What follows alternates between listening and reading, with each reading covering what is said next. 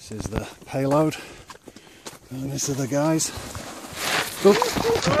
Wow. God, that's deep. You drop it, that's the point. Yeah. And I nearly killed myself. The balloon has just been inflated now, we're almost there. The drone, which will photograph at height, is up there, and that's being controlled by Pete, just over there. We're all good to go, we've got all the necessary permissions. Harvinder is in the second pursuit team, has set up, doing the final checks. This is the Yagi antenna which we'll be using to track it, and it's hooked into some software on his portable.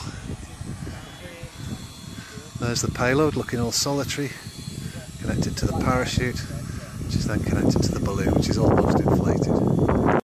We're absolutely petrified at the moment that it actually touches a sharp edge. You'll notice everybody's got gloves on, so we're nearly full now. The balloon will expand to about 8.5 metres diameter, so it's got a long way to go yet.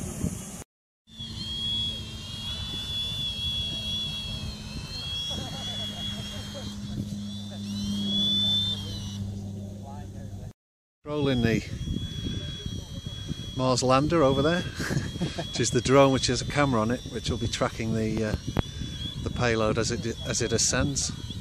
And here's the payload, all solitary on its own, with a piece of wire attached, which will then be attached to the balloon and parachute via the parachute.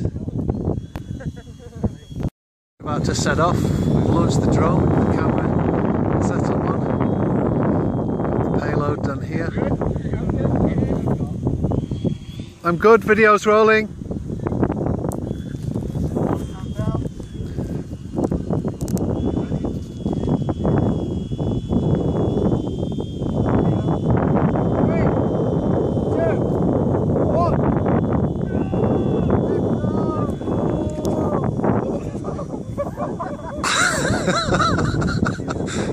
There it is, that is going up very fast. Oh, it's now stopped.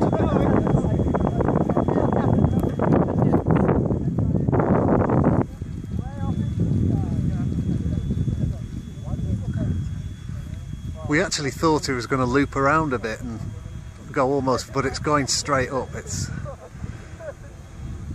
a good sight.